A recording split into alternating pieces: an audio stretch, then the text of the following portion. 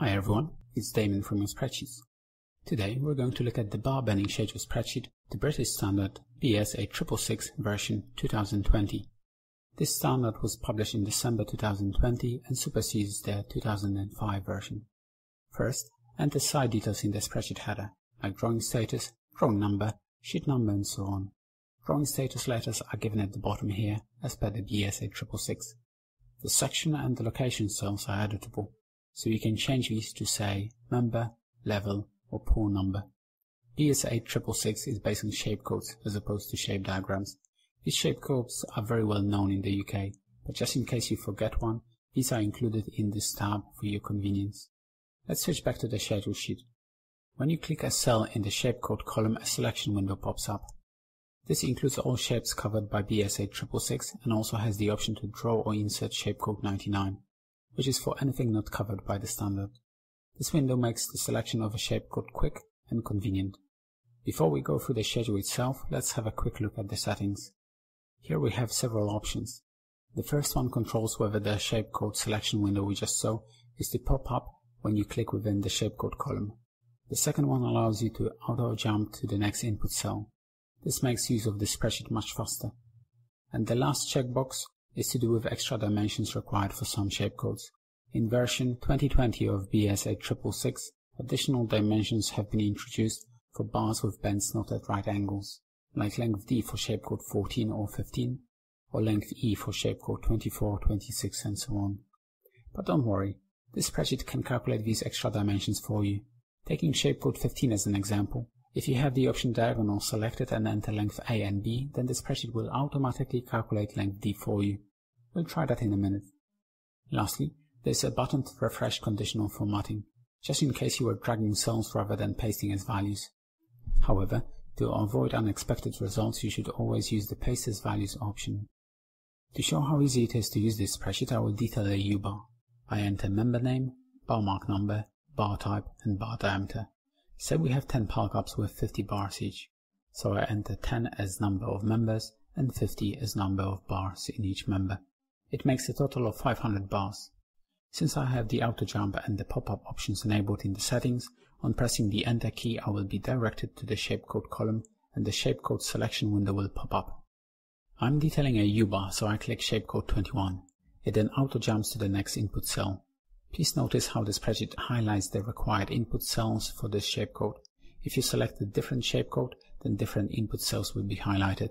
For example, if I click shapecode 41, then 5 cells are highlighted. This makes it much easier to detail correct bends. I'll select shapecode 21 again. Also, please note that minimum lengths are already given in the main table, and if you enter a length shorter than that, then you'll get this error. I'll correct this now. Next, I entered the other 2 lengths for this shapecode. The bar has been detailed, and the spreadsheet shows the bar weight here. Let's now detail a bar with bends not at right angles, so a bar where the extra dimension is required. I'll use shapecode 15 as an example. You will notice that the fill color of length D is slightly lighter than length A and B. This indicates the extra dimension. You can enter it manually or let the spreadsheet calculate it for you. I enter length A and B, and the spreadsheet automatically calculates length D. Nice and easy. Now I'll enter length C to complete detailing the bar.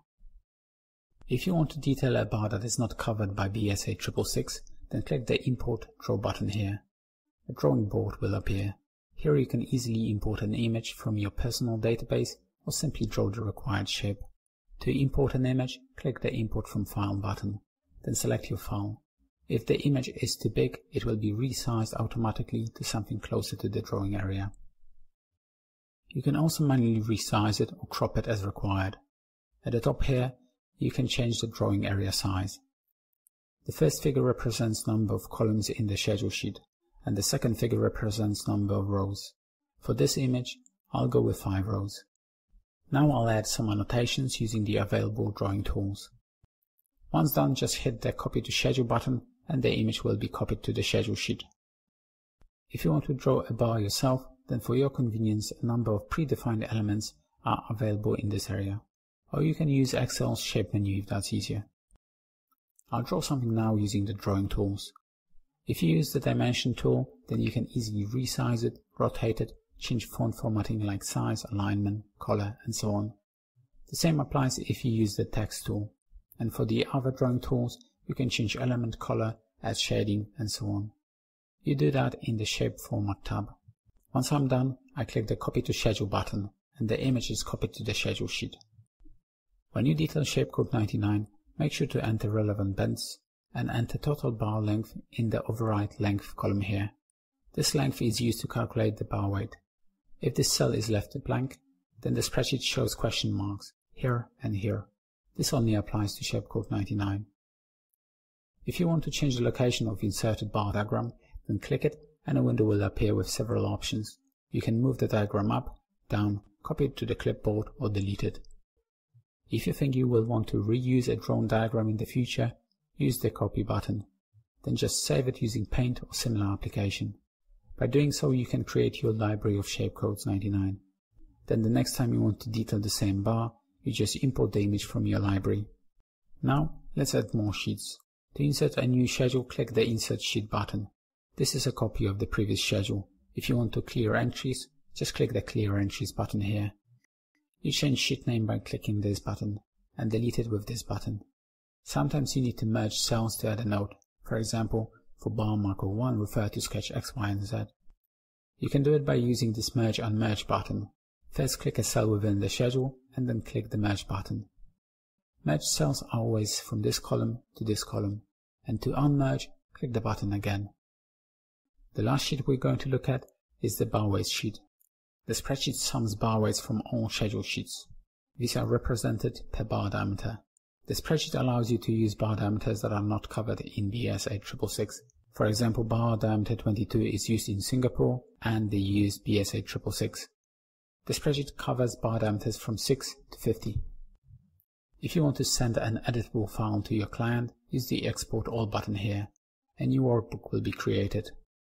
To print the schedule, click the Print Me button or use the keyboard shortcut Ctrl+P. A dedicated printing window will pop up. You can print the current schedule only or all schedules. You also have the option to print the bar weights page. If you want to, you change the default printer here. And that's all. I hope you will find this spreadsheet useful. To see more interesting spreadsheets, go to yourspreadsheets.co.uk. Thanks for watching.